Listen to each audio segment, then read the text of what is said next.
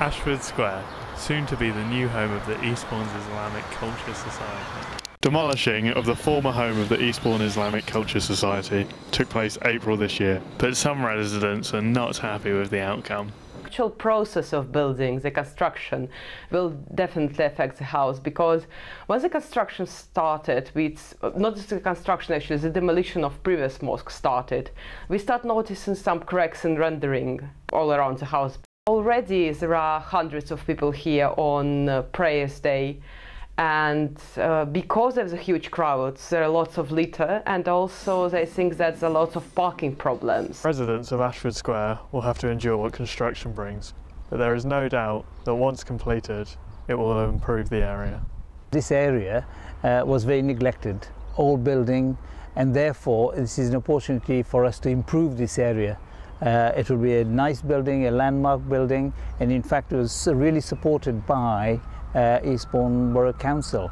The cabin will go from this to this, a modern day mosque on the doorstep of the residents of Ashford Square. Here is a breakdown of the information of the new mosque. Another 60% of the total cost is required, but fundraising events and an agreement on loans will achieve this. The building will take up to 11 months to complete. The total cost of the mosque will be £500,000, all raised by the Society.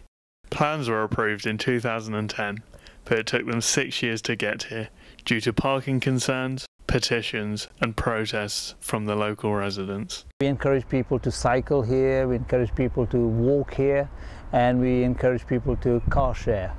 And those people who can come by train, they use that. So that's how we propose to actually eliminate this issue. This is Langley Village Hall, the temporary home for the Eastbourne Mosque Society, where they come to pray while their new mosque is currently being built. Residents of Ashford Square will have up to a year until the mosque is completed outside their homes. Until then, they will have to deal with the construction outside.